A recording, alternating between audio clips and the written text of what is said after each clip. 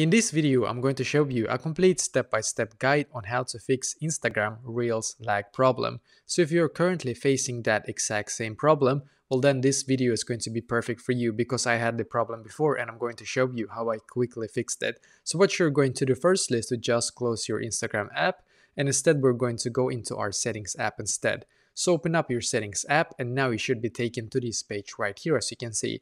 And now what you're going to do on this page is to just scroll down a little bit, and then you're going to click where it says general. So click on general, scroll down a little bit again and click on iPhone storage, as you can see, or if you have Android, it's going to say probably Android storage, for example.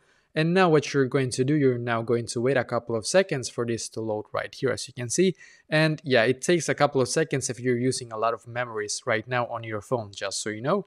And perfect, as you can see, it's now done. So what I'm going to do, I'm going to scroll down and then we're going to click on Instagram right here. So just a second.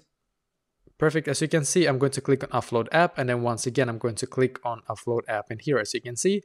And then I'm going to click on the blue button here once again. And then what you're going to do, as you can see, we will now click on the blue button here once again. What will happen now is that you will now auto update your Instagram app to the latest version. And what that means is that with the latest version, you're going to fix all the bugs that was in the previous version. So if your reels are currently lagging, this should be able to actually fix this issue, because I went back and now it works for me. So I hope that it will work for you as well. If it still lags and it's your own reel, you can always remove them after you have done this. So remove the reel and post it once again, and hopefully this will now fix the issue.